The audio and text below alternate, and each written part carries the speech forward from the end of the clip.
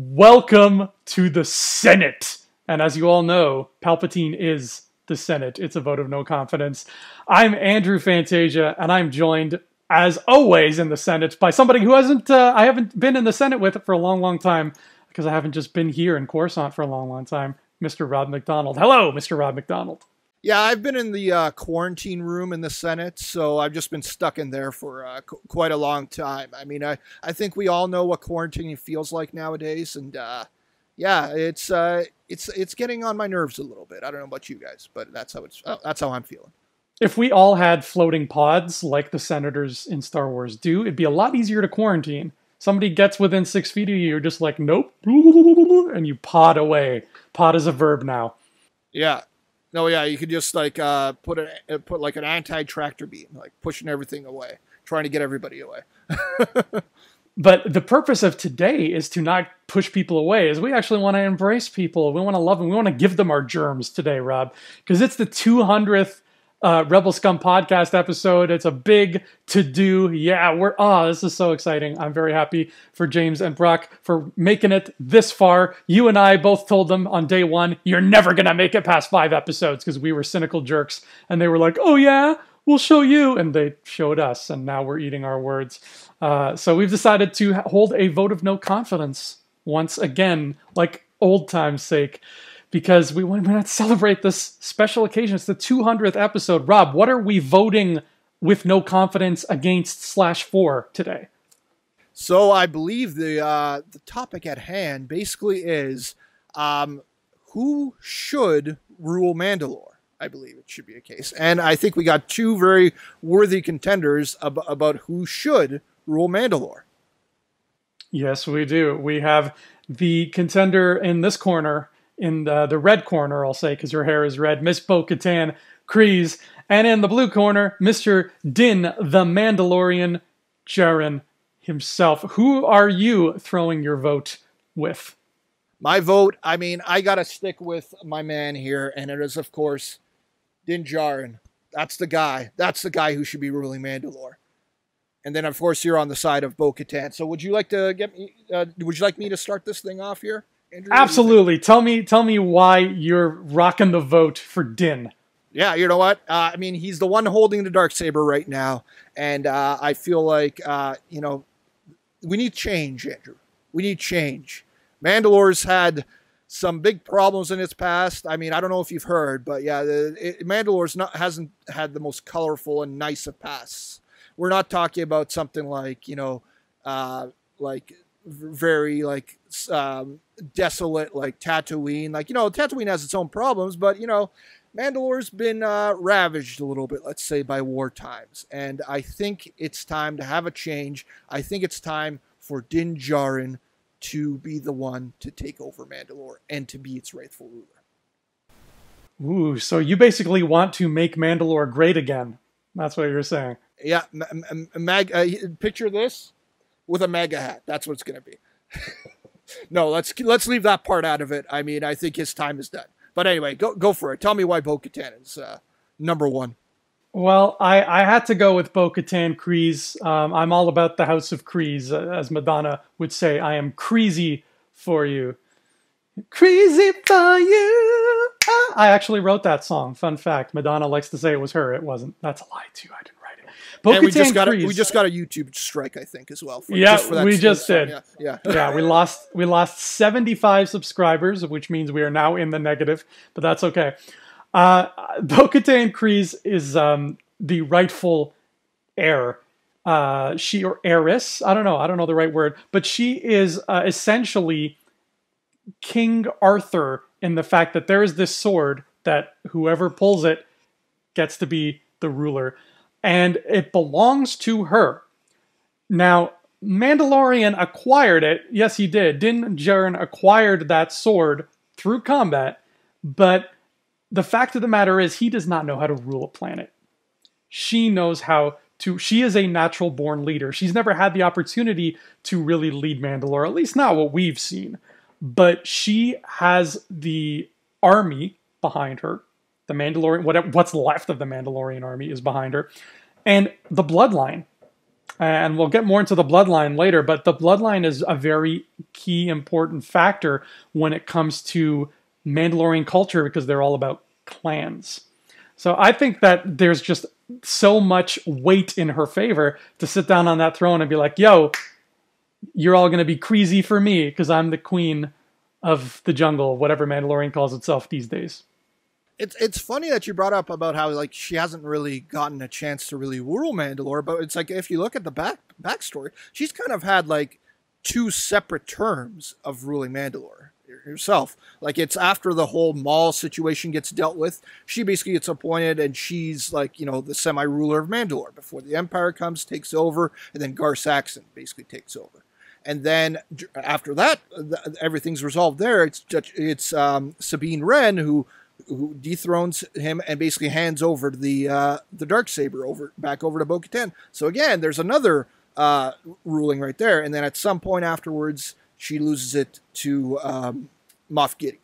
So she's kind of, you know, had her chance a little bit, I feel like. She's gotten no sense, and maybe, you know, outside factors have come in and taken it away from her a little bit. But it's like, to me, the fact of the matter is that it's like, yeah, we got things like Death Watch and different clans, like Pre-Vizsla, Clan Vizsla, basically all fighting amongst each other type of a thing. But meanwhile, you got Din Djarin over here, just on the side. He's a foundling. He's, you know, not really involved with everything as much as it is. Yeah, he was basically a Children of the Watch. He was brought up by Death Watch. And to me, he's the one that's kind of perfectly situated in the middle of this all. Because it's like there's so much going on between Death Watch and between Bo-Katan's clan and their group of Mandalorians that it's like, if anybody's going to bring these two clans together, I feel like it's the guy that's, you know, learning a little bit on the other side in season 2. Din Djarin starting to learn about them. And then learn a little bit more in season 3 from Bo-Katan about it all. And it's like, if anybody's going to broach a peace between these clans, I feel like it's the guy that's stuck in the middle with you. You're right.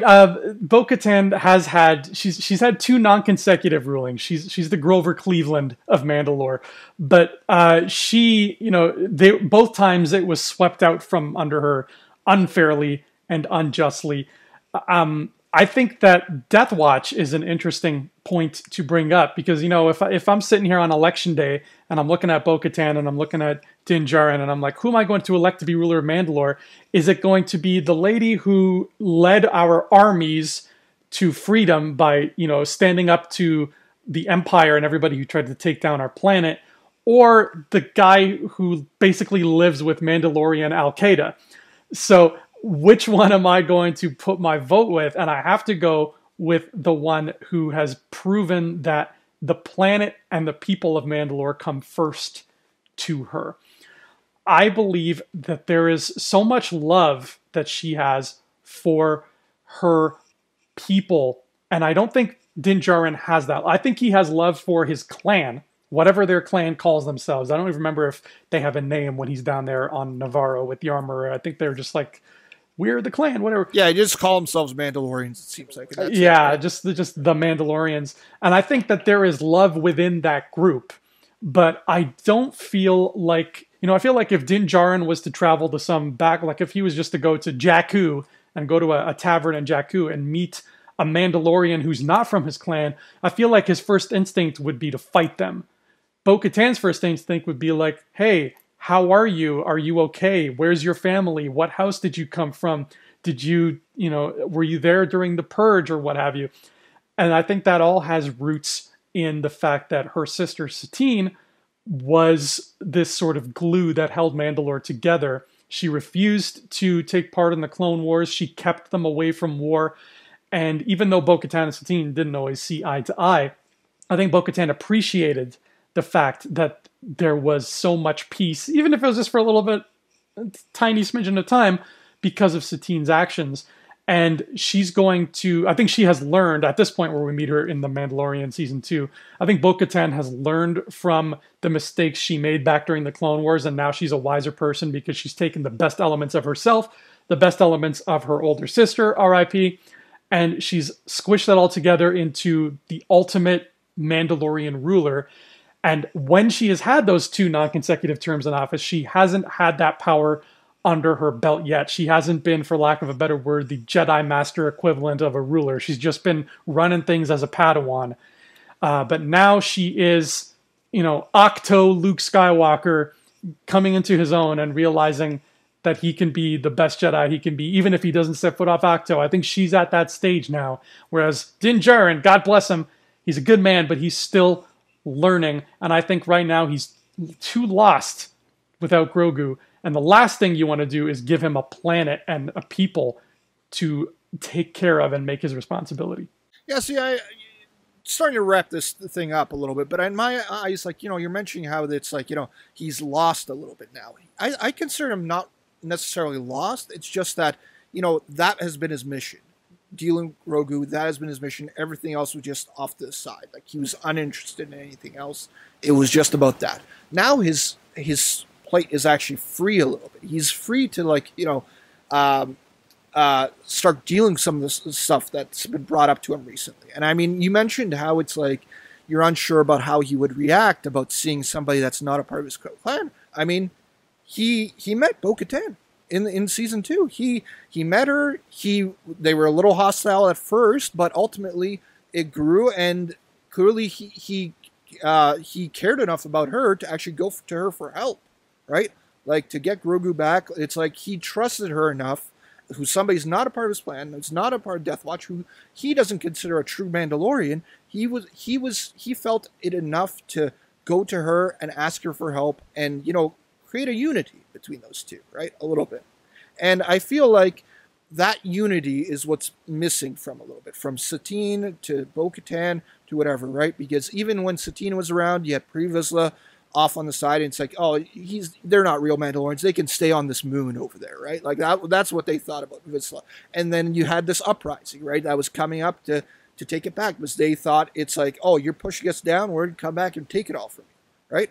And with Bo-Katan, even when she takes over after Maul's rule, it's like you had Gar Saxon, who was coming up and basically, created an alliance with the Empire to take over Mandalore again. And it's a case where it's like, yeah, she could go and take it back again, but it's like Death Watch will still be around. They'll be still around, and they'll rise up again. They'll try to take it from her again. The ultimate way to fix this entire thing is to combine those two together. I feel like it's the guy that, was again raised to be part of Death Watch, raised to be part of this, rebel group, like, this splinter cell of Mandalorians, but it's ultimately him who's starting to realize how the other Mandalorians work and how they, how they see things. And I'm sure we'll get to see that in season 3. It's that type of a guy that can finally not just, rule Mandalore peacefully, like, how Satine did and how Bo-Katan wanted to, and perhaps how she thinks she can, but to finally put those two parts together and say, we are both Mandalorians. Death Watch is Mandalorians, Clan Vizsla are Mandalorians, and so are Bo-Katan's group. So is Satine's group of Mandalorians. We're all Mandalorians, and we're going to unite this thing together, and, maybe we can finally grow a plant on this planet. Anyway, that's my point of view. Again, close it off there, Andrew. In closing, I got to say, I think that in time, in a few years' time, Din Djarin will have the mental fortitude to be able to be a leader.